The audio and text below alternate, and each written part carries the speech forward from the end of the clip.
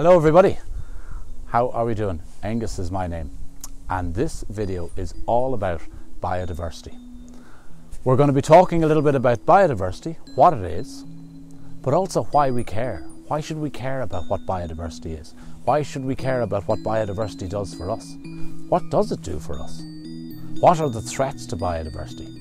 And we'll be exploring a little bit of how we can help biodiversity too, in all sorts of different habitats.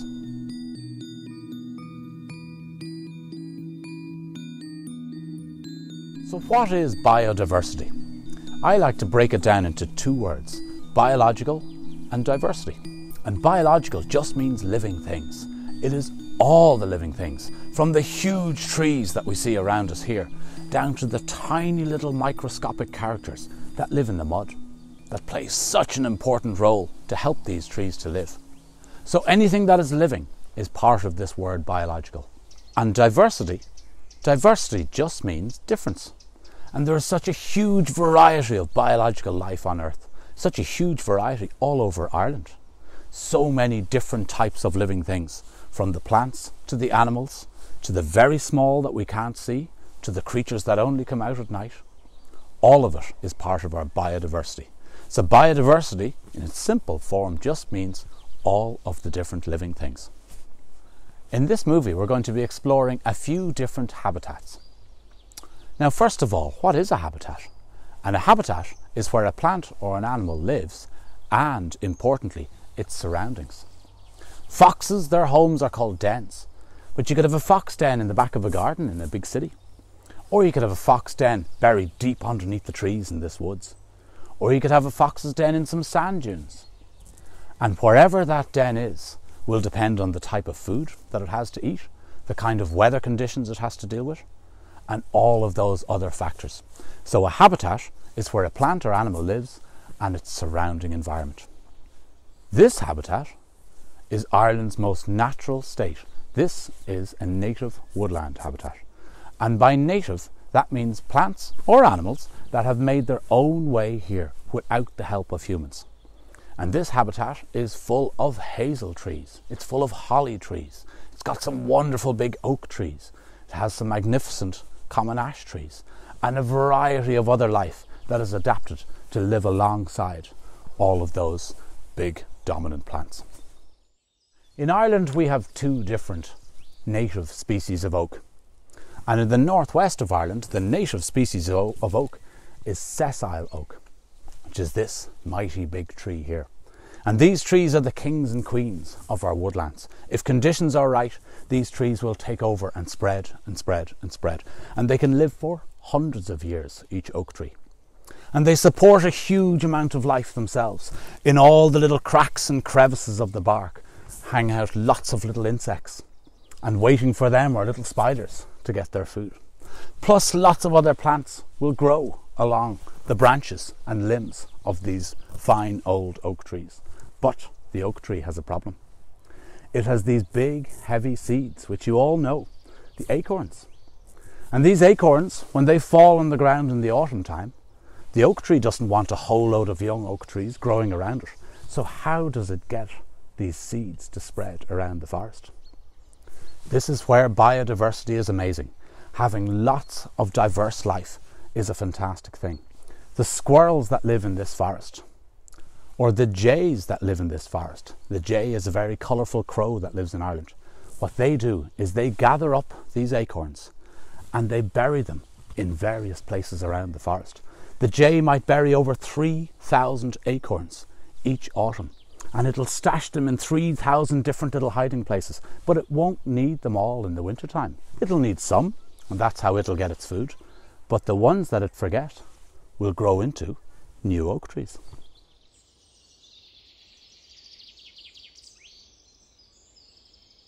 Another essential element of biodiversity is the small creatures, the little insects, the little millipedes, the centipedes which hunt them, the woodlice, the other little characters that live in amongst the leaf litter.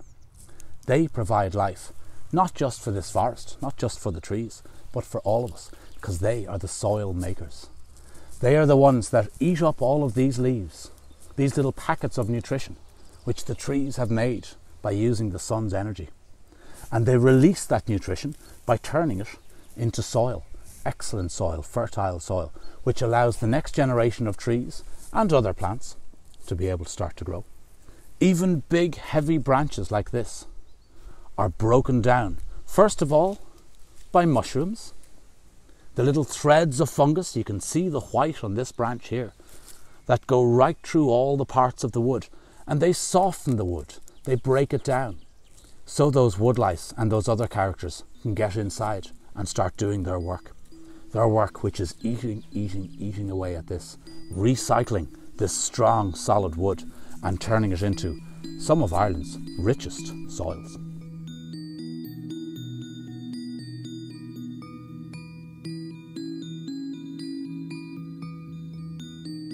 Another amazing habitat in Ireland is where the ocean meets the land. Our rocky shores and our sand dunes, which you can see spread out behind us here. They're such an incredible and difficult place to live, possibly the most difficult habitat in all of Ireland to survive in. The tide washes in twice a day, takes 6 hours for it to come in and 6 hours for it to go out. So all this area behind me is covered over with salty, cold water twice a day. And then twice a day, as that tide retreats, all of the creatures that live out there have to be able to survive the sunshine, survive the snow in the winter, survive the constant rain that we get here, making it the toughest place in Ireland to live. Sand dunes are an amazing habitat. And the sand dunes that we have around us here, they act as protection. Protection from the ocean, protection from the storms that we get that come crashing onto these shores all year round, but in particularly the winter time. And they protect the land that's behind. Just this feeble sand and grasses and other special plants that live here. And they have to be special. They have to be extremely well adapted to this environment because they're dealing with salty water. Not many plants can live in salty water. But these grasses that are here, the marram grasses and the other specialised grasses around us, they have extremely deep roots. They have huge amounts of very thin roots, and those roots spread out and they act as a net, as a barrier, and they catch the sand and they help it to build up, helping it to form sand dunes. And then once those sand dunes start to form, that builds the perfect environment for other hardy plants to come in, like our dandelions and our ragworts and our docks. And those then in turn, as they rot and they break down, they start to build up soil and start to build up more usual kind of soil and habitat and grassland that we get behind. But none of it would be possible without the very hardy grasses that are able to drink up salty water.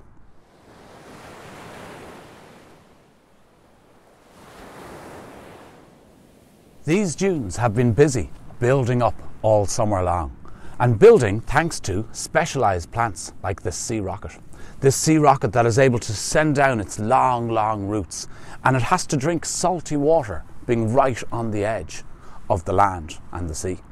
But that salty water, an amazing adaptation, it pushes it out of its leaves, and you can see the salt, you can feel it on your finger if you rub the leaves of this plant.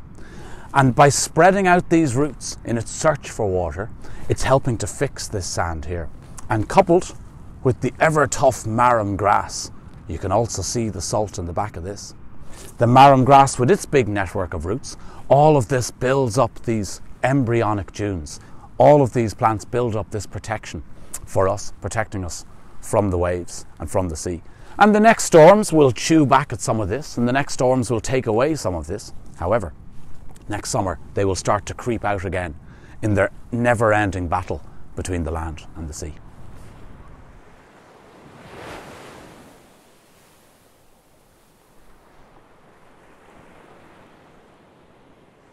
Some of the amazing diversity that we get in our coastal habitats is all of the different seaweeds. We've huge number of seaweeds around the Irish coast, of different types, of different species of seaweeds. And of course, seaweeds are some of the ancient organisms on the earth. Seaweeds are some of the very first plants that started photosynthesizing, that started pulling the carbon dioxide out of the air and separating the carbon from the oxygen, helping to cool the earth and of course helping to give us our oxygen-rich air that we have now. And not just for us humans, but for all the animals of the earth. Seaweed is amazingly adapted. Its slippiness helps to stop it rubbing and abrading. So when the waves are constantly hitting it and moving it, it doesn't wear itself away. And all of this mound that we have around us here, of these big kelps, these massive, strong seaweeds that can go up for many metres, gives a hint at how much life lives just beyond us here, just beyond the low tide mark. And all of these big kelp forests, of course, they're nurseries for so many fish and so many other creatures that live out there. Creatures that we rely on ourselves for food and support a myriad of other species up along the food chain. So the rocky shore is such an amazing example of biological diversity, of the amount of variety of life, even in such a tough place as this. It's low tide here at the moment, and all of these rocks are exposed, and with them are exposed so much of the specialised life, like this little limpet, this amazing, tough little creature, that it's built its shell just to the contours of this exact piece of rock. And it's waiting, like all the other life around here is waiting for the tide to come back in, when it'll be able to crawl and slip across the rocks here and eat up some of the algae that's growing on the rocks. The amount of life that you'll see on a rocky shore is phenomenal. There's so many different types of shellfish that are here. These little winkles, which are eating up the seaweed, but trying to stay out of the path of the ferocious whelk. And the whelk, which is trying to find its meal in amongst the winkles, the limpets and the barnacles that are here. All of them waiting for that tide to cover it up once more so they can get on about their feeding.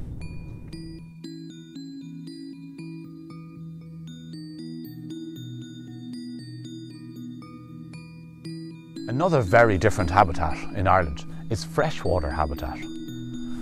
And freshwater habitat is so abundant in this country. Some parts of the west of Ireland get over 2 metres of rainfall every year. And of course all of that rain, it falls on the mountains, it trickles through the bogs, it trickles down into the streams, into the tributaries, and then into our river systems and our lakes, like the lake behind me here. And these lakes, they're natural reservoirs, natural stores for water. The majority of our drinking water in Ireland comes from lakes such as these, comes from surface water. And the biodiversity that's in this fresh water is unique. It's all adapted, much as the coastal biodiversity is adapted to its little spot, much like the woodland biodiversity is adapted to its own niche. Freshwater biodiversity is adapted to be able to live with this and live with rising levels of water in the winter and receding levels in the summer. The specialist grasses that are behind me have adapted so they can be submerged all year round. And within those grasses, they provide shelter. They provide shelter for specialist birds, like coots, like water rails, like snipe, that are able to live in amongst those wet places and pick off the little bugs that live there too.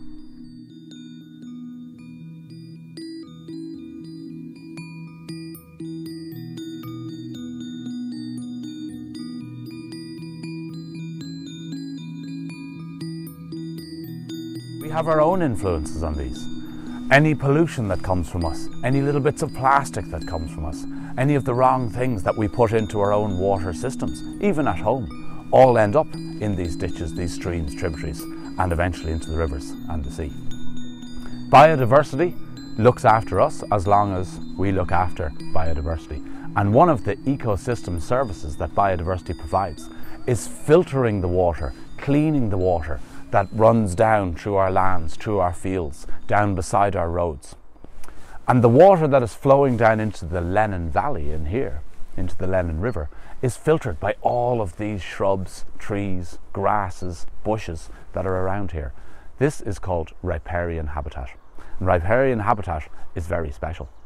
It helps clean our waters as well as provide a whole strip of biodiversity, a little nature corridor that runs up along our streams and along our rivers. Much like some of the other habitats that we have, there is a great mix, a great diversity of species here. But some of the species here are quite specific. They're quite exact to this riparian habitat. And the kind of trees that live here, they're able to suck up lots of water. We get willow, and we get alder, and we get aspen living around these riparian habitats, living around the edges of rivers.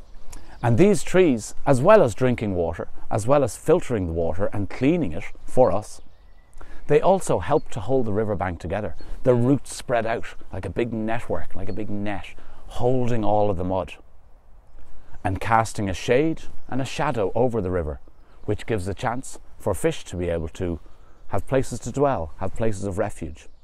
In these wetland habitats, there is of course a lot of moss and a lot of different plants that like the shade that's cast by these trees. Plants like this fern. Ferns are some of the ancient plants of the planet. They are some of the very first plants to grow up in their search for light in evolutionary scales. Ferns have been with us for hundreds of millions of years, and they're still here today, still a very successful plant. One very important part of biodiversity is what it does for us. It's the reason why we should care so much about biodiversity. We call it ecosystem services. In other words, what nature does for us for free. And woodlands are full of those examples. Like this big oak tree behind me. This big oak tree will supply enough oxygen every year by separating it from the carbon dioxide in the air around us for a family of 4 for a full year. And by doing that, it's pulling carbon dioxide out of the sky, which of course helps in our fight against climate change. And it helps to cool down the earth and clean the air for us. And also for flood control. It's another essential component of woodlands, of trees, that we don't always think about. One big mature oak tree can drink 60 or even 70 litres of water every single day. And all of that water is going up, being stored in its trunks, its branches, and then transpiring, evaporating into the air. If we got rid of that oak tree, that 60 or 70 litres of water, it would drain into the field, drain down into the road, or into our schools and towns and businesses. So biodiversity, as well as providing all of this rich, wonderful nature for us to enjoy, quite literally keeps us alive.